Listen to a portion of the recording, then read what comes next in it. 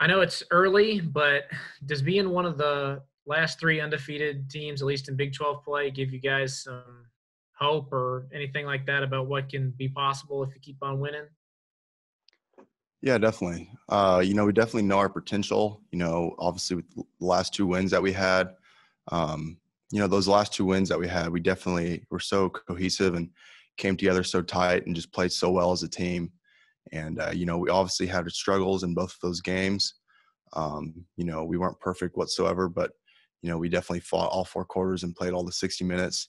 And as long as you do that, you can keep winning and keep winning every game. And we just attack every day at practice and just go out there and hope to keep this ball rolling. Maybe didn't put up huge stats last week, but it seemed like you had quite an impact on the game. How did you feel about it yourself being out there? Yeah, well, obviously, my main goal is to go out there, do my job, stay disciplined to my gaps, and just rush the passer when needed to. Obviously, me or the other DNs didn't come up with any sacks. But obviously, we just need to keep getting pressure on the quarterback. Makes it a lot tougher when the quarterback's, kind of a dual threat like their backup quarterback was. And just like how Max Dugan will be at TCU this upcoming week. But obviously, we just got to go out there and be disruptive as possible. And can you give me a breakdown of TCU's offense? What are you going to have your eye on this week? Yeah, well, they're returning three offensive linemen. They lost both their starting tackles from last year. Obviously, returning their quarterback, Max Dugan, which would be a true sophomore, very talented player. Lost a lot of key players. I think they had 6 or 7 guys, something like that, drafted last year. So lost a lot of key players, but they obviously have a lot of young talent as well that's stepping up. Their wide receivers obviously are always super fast. Their quarterback is a dual threat quarterback, can run and throw, has very hot feet in the pocket, and definitely is not hesitant to pull the ball and run. But obviously, like I said, as long as we just play our defense, stay true to our gaps, and stay gap discipline, we'll be completely fine. Thanks, Wyatt. Appreciate it. Thank you. Jackson. Wyatt, every week you go up in this conference against really talented offenses, but what is the challenge week to week, like transitioning from Oklahoma, then to Texas Tech, and now TCU? Obviously, something has to change week to week. What's the biggest change this week looking ahead? You talking individually or as a team? Both, if you could. Individually, it's definitely tough, handling those double teams sometimes, getting chipped by the running backs or getting slide protection with the tight end and the running back sliding your way. It obviously makes it tough to pass rush, but obviously it's just a challenge that I have to deal with and something that I just have to go out there and stay productive with. As a team, obviously every single offense in the Big 12 is a little bit different. We knew Texas Tech was going to pass the ball a lot, but after we broke it down, after the coaches broke down the games, it was very simple. And same with TCU, offenses go out there and they only run a certain amount of plays and a certain amount of passing schemes. So as long as we can watch film and get those, memorize and get those down to a T, then it makes the game a lot simpler. And then as you break those things down as a team, what can you say about some of those changes that the freshmen have had to make week to week and how they've handled those different challenges?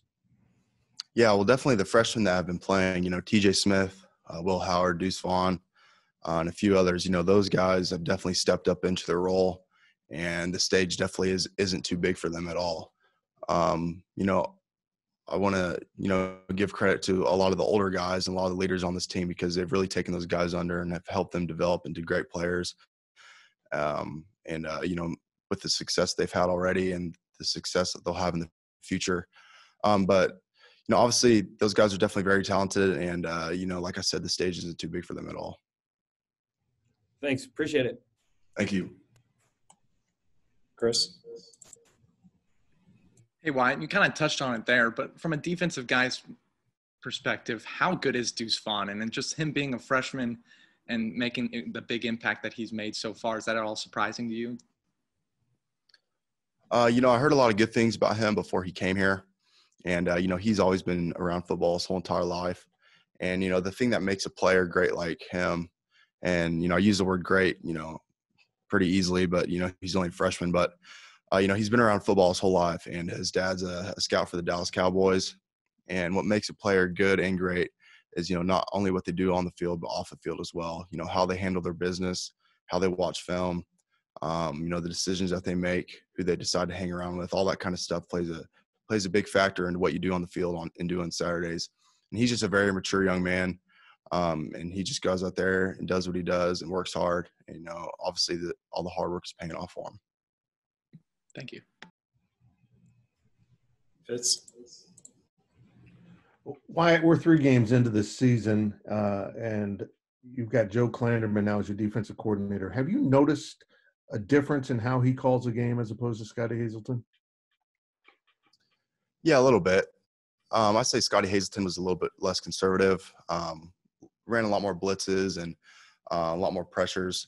Obviously, we still do that with Coach Klanderman too, but, I'd say it's a little bit more laid back and run a lot more base defense. So obviously, both sides of, you can make plays, with blitzes, or you can make plays, just running base defense as well. So we just got to go out there and do our thing and get off the field. Well, that brings up an interesting question. For a defensive end, is it more satisfying to get a sack off a 4-man rush than having the assistance of a blitz? Well, yeah, I'd probably say 4-man rush just because it requires, it's 4 versus 5 or 4 versus 6, and it's a lot more rewarding sometimes, and it's a lot more tough. Other than a blitz, you probably have more blitzers than you do pass protectors. So, but a sack's a sack. It's a great feeling. Thank you. Thank you. All right, do these last 2 raised hands, starting with Adam. Wyatt, every member of this football team loves Chris Kleiman and plays hard for him. Just as a player, what's it feel like when you guys all love your head coach and then your head coach just gets a new contract extension like he just did? Mm-hmm. Yeah, well, I think he definitely deserves that. I say that because he shows up every day and just works his butt off. And, I'm just trying to think what to say just because I have so much emotion for him. We sit in our captain's meetings every single Monday, and just things that we talk about as a staff and, the captain's on the team and what he gives advice to us about and how he keeps us updated on things, how he's going to do things for the week. But he's always asking us, what do we want? What's our input? And, we can always give it to him, and he gives us an honest feedback answer. And, the thing about Chris Kleiman, he's always going to say we, he's never going to say me. And, that's just something that really sticks out to all of us players. And he always emphasizes how nobody's bigger than the program, and the program's bigger than all of us. And that's just the thing that really sticks out with us. Last one here, Ryan Black. Hey, Wyatt, for you, is this specific game one that you have very fond memories of? Because in a way, it was maybe, I think, like your coming out party for people around the rest of the Big 12 and the nation, just because, you had 2 really, really big plays on like the next last possession for TCU. You dropped Dugan for a loss, and then you hit him on a 4th down play where their pass ended up just dropping to the ground. So just for you, is this a game that gives you a lot of fun memories when you think back on last season's matchup? Yeah, I'd say so. And, I love playing certain teams every single year because of their offenses, because, some offenses are definitely a lot more complex than others. For example, TCU last week, like I mentioned, how they have only run a certain amount of passing schemes, a certain amount of runs. That just simplifies the game so much for a defense. And TCU, a little bit more complex than Texas Tech, but, very simple once you break it down, once you understand their whole entire game plan. They're going to run a lot of zone. They run a little bit of counter, zone read, and just all their passing schemes. So nothing special, nothing that we haven't seen in practice. So that just makes me excited. Obviously, like I mentioned earlier, they graduated both their starting tackles last year. So that's something that I'm definitely looking forward to. It's going against those 2 new guys.